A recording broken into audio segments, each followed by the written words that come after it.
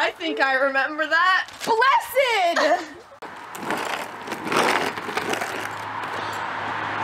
You're here for a reason, aren't you?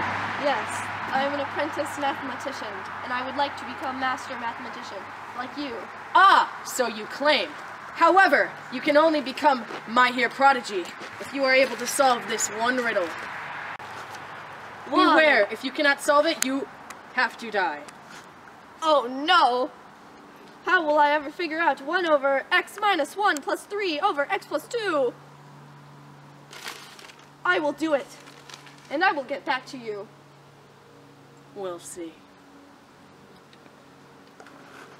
So I am trying to add fractions with different denominators. I guess my first step is to make them have the same denominator.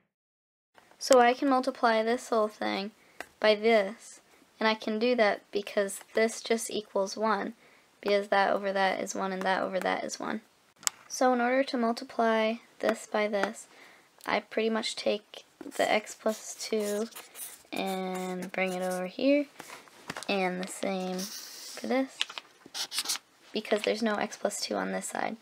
And then I'll take the x minus 1 and bring it there, and x minus 1 and bring it there. And once I multiply that all together and combine like terms, I'm left with this. After multiplying to get rid of parentheses, I have this. Then I combine like terms and I'm left with the answer.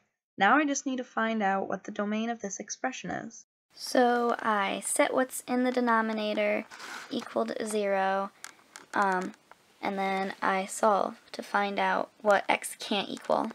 And I write that like this. You can write it either ways, it doesn't really matter. Master mathematician, I have worked very hard to figure out the solution to the problem. Here is the solution to the problem. Ah, let us see your fate.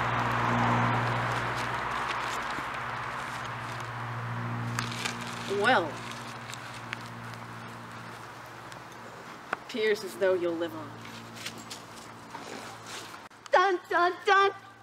Dun dun! It's the Dun. I am tired, it's the thrill of the fight, rising up Dun. to the challenge of our rivals. And the less known survivor stuck to spray in the night, and he's watching us all win. And that's how I figured out how to do the problem, Celine.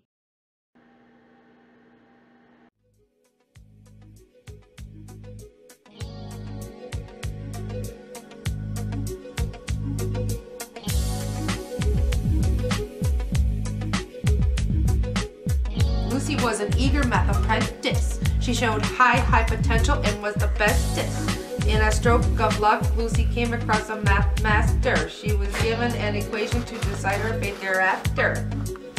Should I do it again?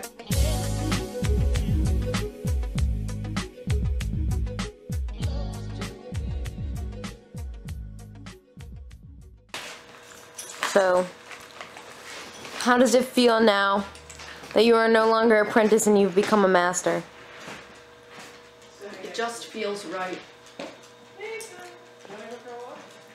For the end of the documentary, give me one fact about how you feel right now. Irresponsible.